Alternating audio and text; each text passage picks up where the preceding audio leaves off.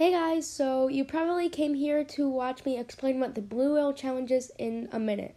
So if you came here, you might not be familiar with what it is, but it's a really bad challenge and this may be a trigger warning to some people, so yeah, viewer distraction advised to some people. So basically the Blue Whale Challenge is really bad. It will tell you to do self-harm, and then it might even tell you to do suicide. And it says if you don't, then they're gonna give you like random threats and stuff, and it's really bad. So do not play the Blue Whale Challenge. And it just gives you all these challenges, and there's like 50 days, and on the last day it will tell you to commit suicide. So just do not try it and stay safe from it. I know this is a really old thing, but I'm just explaining it to you guys. So yeah, just don't try the Blue Whale Challenge because it is not a good thing at all, and don't do it.